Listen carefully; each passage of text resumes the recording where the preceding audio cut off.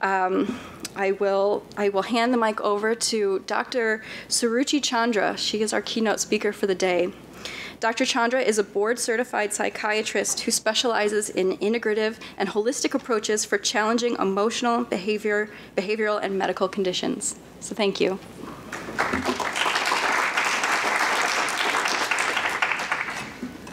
You should just be able to advance.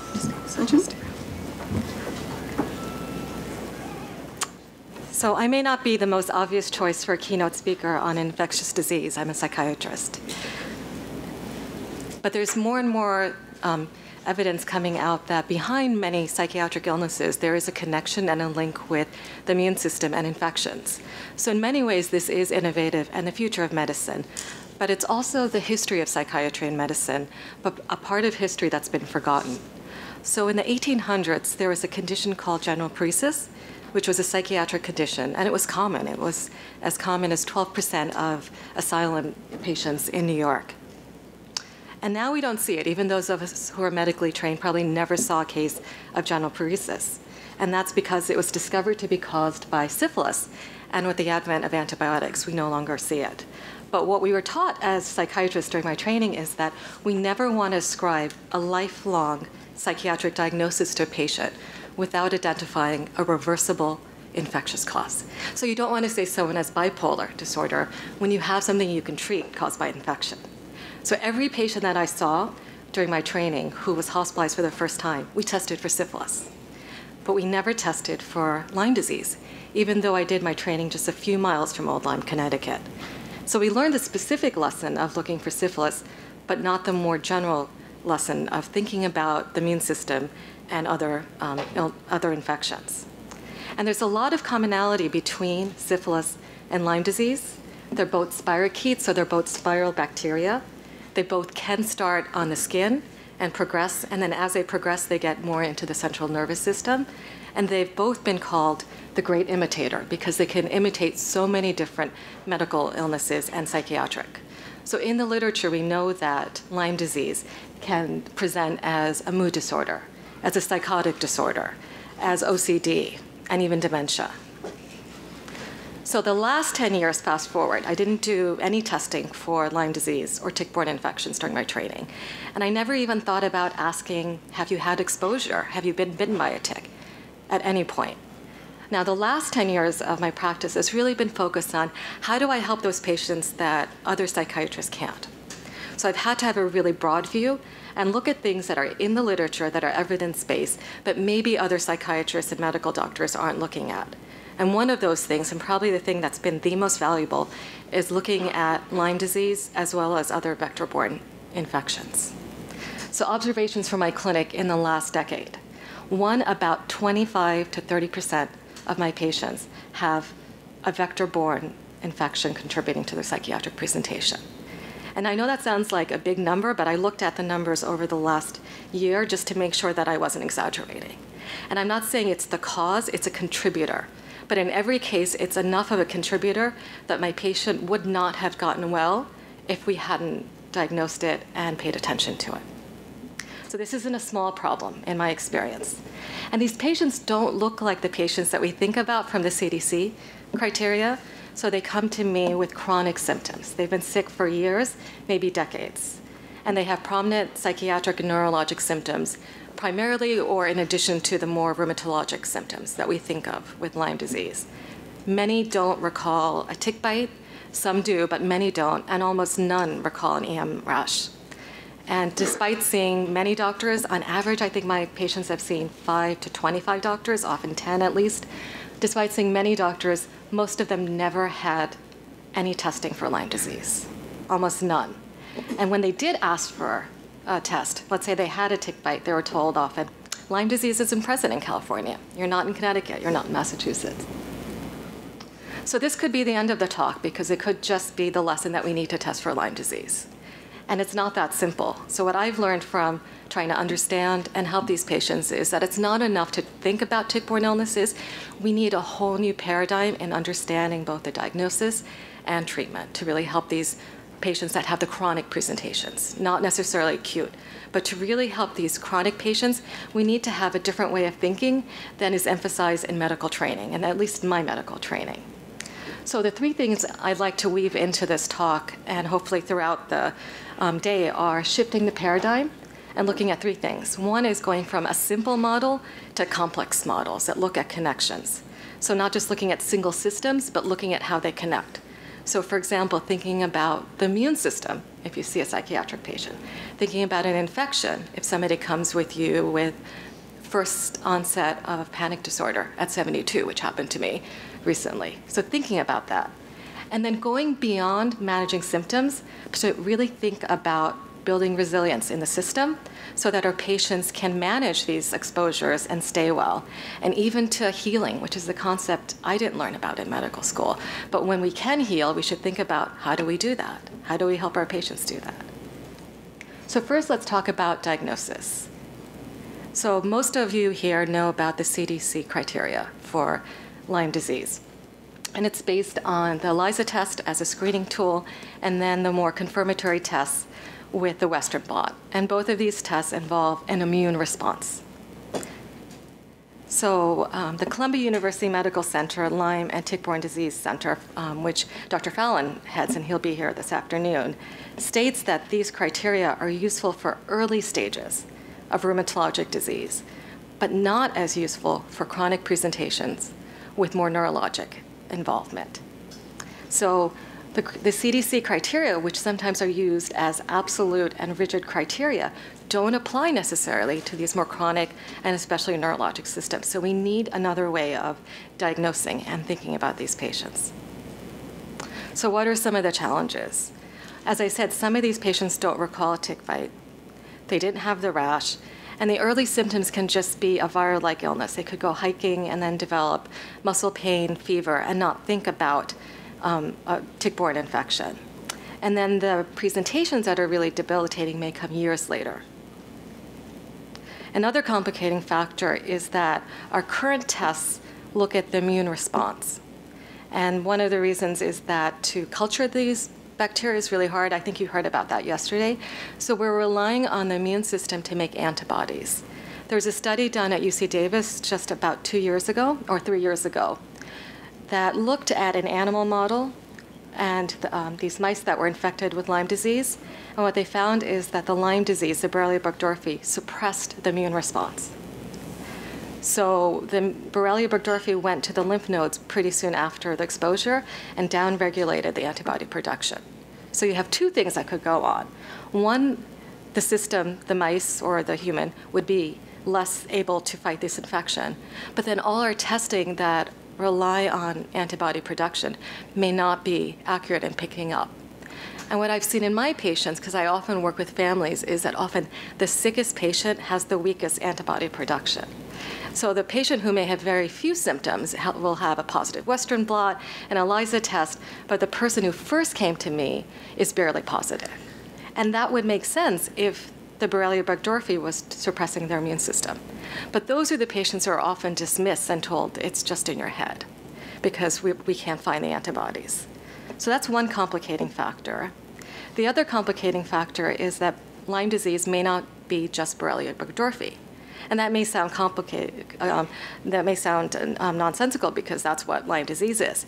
But when we think about the clinical presentation of our patients, it often involves more than just Borrelia burgdorferi. And there are co-infections that can be involved. And these co-infections include Bartonella species, Babesia, Ehrlichia, Anaplasma. And these co-infections may be transmitted by the same vector or tick, or they may be other vectors, including other animals. But because there's immune suppression, they become more active and prominent. So if you don't pay attention to these co-infections, the patients don't get well. What I've seen very, very common in my patients more recently is Babesia. And Babesia responds to different agents than Borrelia. So if the patient only gets doxycycline, they may have persistent symptoms. But they're told, well, you got the treatment. You had 21 days of doxycycline. So this is one complicating factor that not all doctors know, that there are other infections that can lead to the clinical presentation. What's also complicating is some of these infections are emerging in that we're just learning about them. We're just identifying them and naming them, and often we don't have tests available. So on the West Coast, we recently found out the most common Borrelia species is not Borrelia burgdorferi, but it's Borrelia miyamotoi. And it was found through a Stanford study to be 4 or 5 times more common than Borrelia burgdorferi. So you could imagine if someone went to get a Lyme test, they would have only been tested for Borrelia burgdorferi, and they would have been told, you don't have Lyme disease. And that's because there wasn't a test available for Borrelia miyamotoi until recently. Babesia, the species that's more common on the West Coast, or at least we think is Borrelia duncani. And that was only discovered in the 1990s. So anyone who had that in the late 1980s we wouldn't have been able to identify it. So we have to keep this in mind and be humble that our patients may have an infection that we can't yet name or easily diagnose because we don't have a test. There was a study done in Northern California, where I'm from, and often we don't think of this as a place with a lot of Lyme disease. The study was done in Sonoma County, which is north of the Bay Area. And they found that 23% of people had antibodies against a tick-borne infection. So these infections or exposure to these infections are not uncommon. That's almost 1 out of 5. The most common was not Borrelia burgdorferi, it was Babesia, almost 17% of people. So this is a protozoa, and a lot of patients think, well, parasites, you don't get that in the developing world. So they're not testing for a protozoa, but it was 17% of people had exposure. You may hear more about the East Coast. There was a study done in Rhode Island, and it was about 12%. So again, similar numbers. But what was also important was not everybody was sick. They thought that about 27% of people had symptoms consistent with an illness. And those numbers may not be accurate because we don't always know which symptoms are associated with which infection. But we don't think that 1 out of 5 people is walking around with chronic Lyme. So why do some people get sick and not others? And that's where the Lyme disease presentation is more than just the microbes. We have to ask the story or ask our patients, what is it that led them to be ill, and maybe not another person or another family member? So what is it in their narrative? What made them more at risk to get sick? And looking at things such as stress, even early life developmental trauma, nutritional deficiencies, immune dysfunction, and imbalances in the microbiome. For example, prolonged antibiotic exposure, even as a child. And then when we diagnose Lyme disease, we also have to think about what did this bacteria, protozoa do to the person? What's the aftermath? Because the symptoms that they're really suffering from may not be the infection only, or primarily, it may also be what has come afterwards. So it's a complex chronic illness, and we're going to have a lot of uncertainty at this point when we diagnose patients. A lot of our patients are not going to get clear test results, and I don't think we have the luxury of not diagnosing them. I don't think that's a choice we can make because these patients are really, really suffering. And while we're waiting for confirmatory tests, we have to look at the tools that we have, the tools that we were taught, starting with just careful, compassionate listening. And often these patients can tell you what they have. With Babesia, the patients have a signature. They often have air hunger, which is very different than asthma, night sweats, panic attacks that are new onset, not consistent with other trauma. So listening to the patients. Physical exam, Bartonella can have a very characteristic exam. And then biomarkers. Even zinc and copper has been found to be, the ratio of zinc and copper has been found to be a biomarker for chronic infections. With all this, many patients will have a possible or probable diagnosis. And if we're thinking about just antibiotics, we may be left with this dilemma of treating or not treating. But I want to propose a third way of treating that allows us to take action in the setting of uncertainty. And we need better studies of these existing models. So for example, looking at the symptoms, which symptoms are really predictive of these co-infections, which are the symptoms that we should act on. And again, I don't think we have the luxury of not diagnosing our patients because the cost is too great. Our patients, the patients we see, they've lost years of their lives. And it's especially tragic when I work with young adults because often they never had any memories of being healthy as a child. And now they're trying to make their way in the world as somebody who didn't get to go through all those developmental steps. There's the financial hardship, lost income for the adult, medical costs for the family, and then the isolation. Often these patients can't be out in the world because they're so fatigued or they're brain fogged, so it's hard for them to have a conversation. So we have to have ways of acting with this uncertainty. So treatment, and we're looking again for how do we treat patients who have been sick for a long time, and how do we have long-term improvement, and how do we build resilience. So the CDC the CDC guidelines are really for patients who have acute illness. 21 days of antibiotics can be very effective if you've just had exposure, but for those of us who have been treating patients with chronic symptoms, it's often not enough. And there are reasons for that. So there have been multiple animal studies showing that Borrelia burgdorferi can survive or be persistent after antibiotics once it's chronic. And so this was a study looking at mice that found the antibiotics were not sufficient to get rid of the Borrelia if it had already become chronic. And there are different reasons. It's a really savvy organism. But one thing it can do is it can go from that spirochetal form into a cyst form, which is viable but resistant to antibiotics when exposed to things like antibiotics, heat, starvation. So it's really resistant. But then when the antibiotics are taken away, it can revert to the spirochetal active form. And in this study, the conclusion was that the antibiotic treatment was effective only in the earliest stages. And antibiotics such as penicillin and its derivatives, doxycycline, induce round body formation and quietening of the symptoms rather than a cure. So maybe the answer is more antibiotics and doing it IV. And this was a question done by Dr. Fallon in a study he did in 2008. So rather than doing just 3 weeks of antibiotics, he did 10 weeks of IV antibiotics. And the patients did get better. They had improvements in their cognitive symptoms, but they weren't sustained.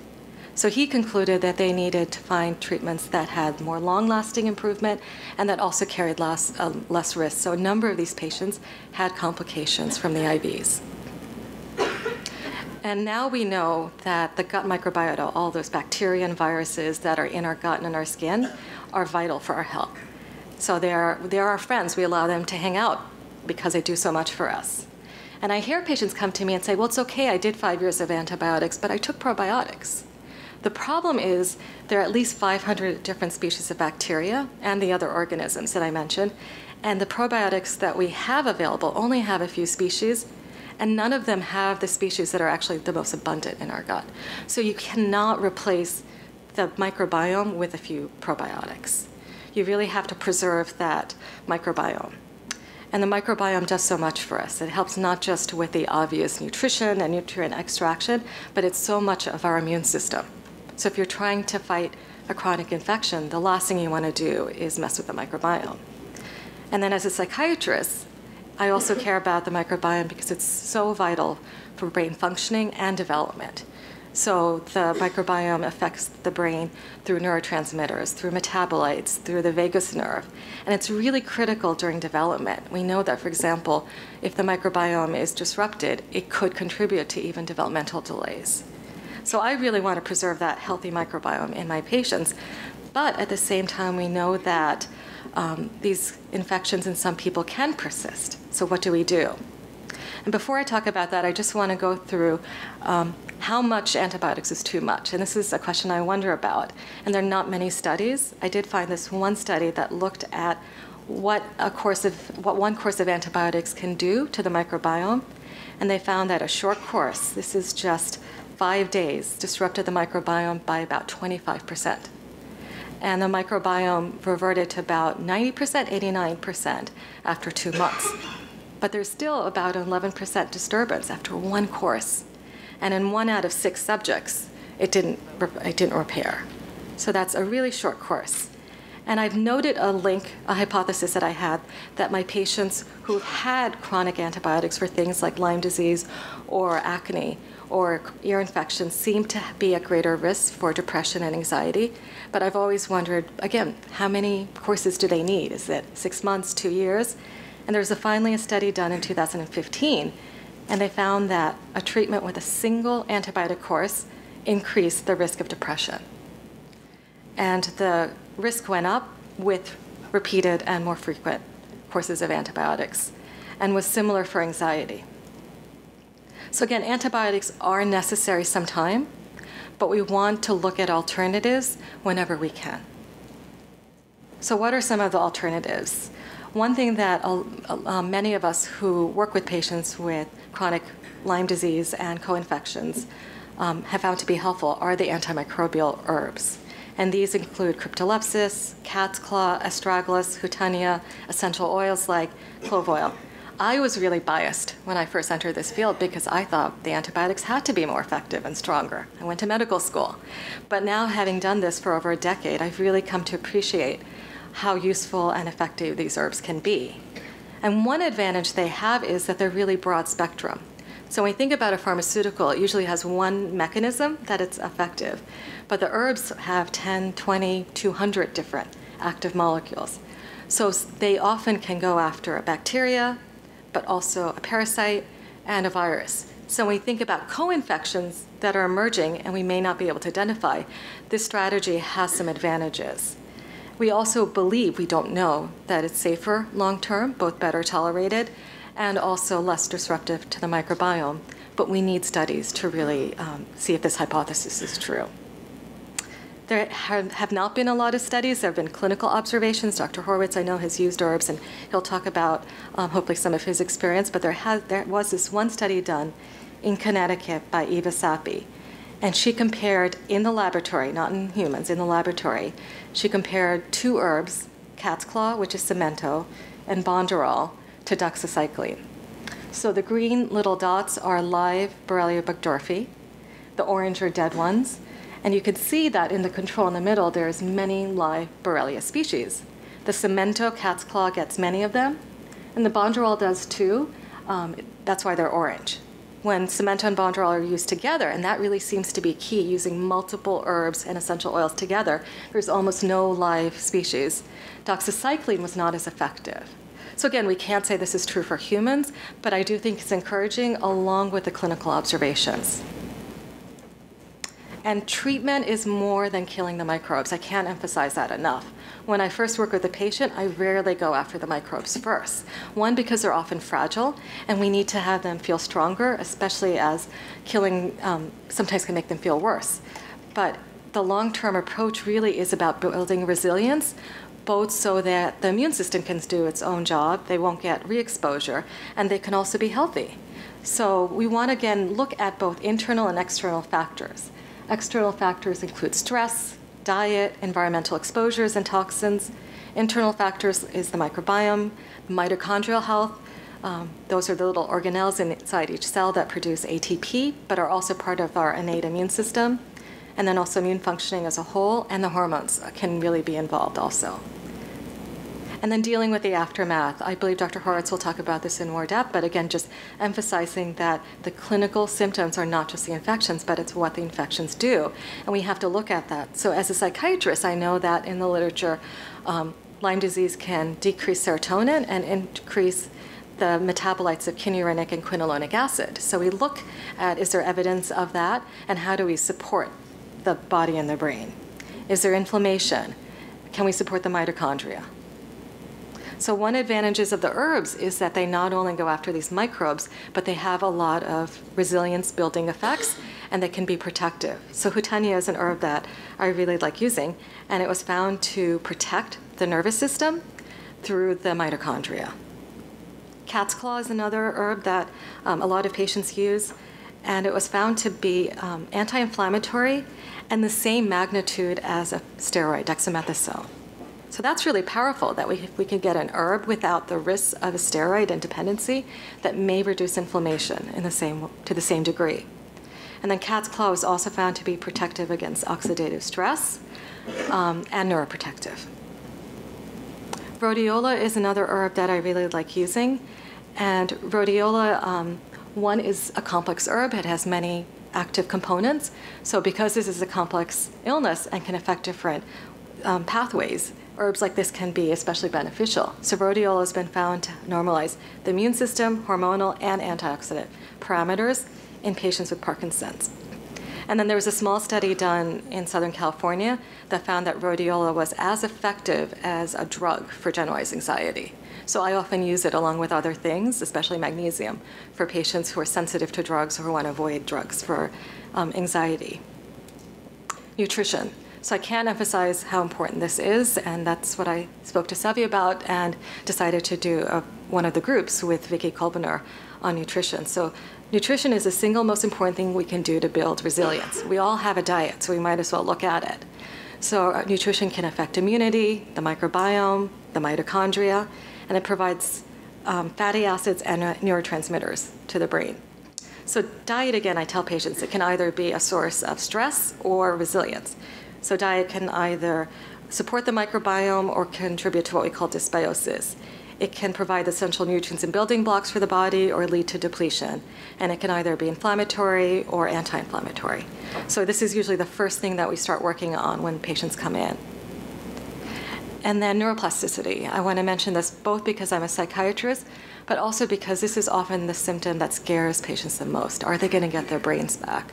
Are they going to be functioning again?